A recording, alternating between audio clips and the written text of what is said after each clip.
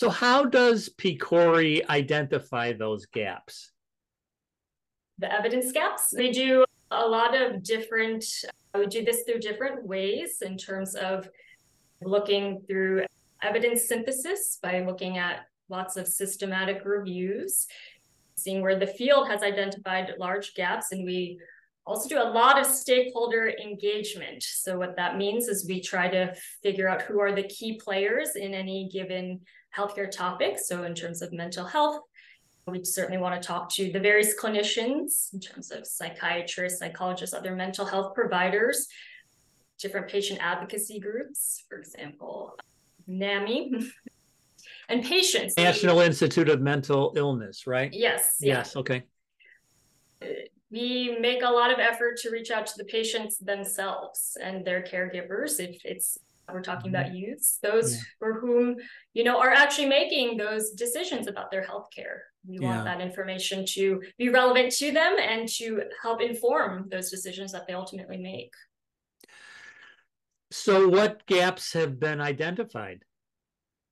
Sure. So within mental health, we've had or youth mental health, we've had a few different initiatives recently. So PCORI, sometimes we will fund these, we call targeted funding announcements. So these are topics that have been identified at PCORI through these different mechanisms I just mentioned, including lots and lots of stakeholder engagement. And so some of the targeted areas within youth mental health that we've recently funded are in pediatric anxiety, as well as adolescent suicide prevention and brief interventions for adolescent alcohol use.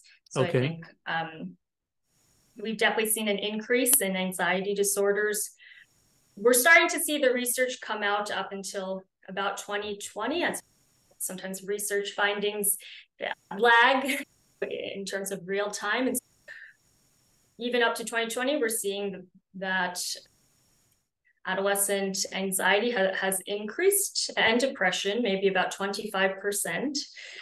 And I can only imagine that those numbers, when we do post-pandemic evaluations, will be even higher. And that pediatric anxiety funding announcement, that actually was pre-pandemic. So that was something that had been identified, but certainly will be even more relevant today. And of course, in terms of mental health, there's the intersection between mental health and substance use. And of course, everyone is concerned about suicidality among local populations, including adolescents.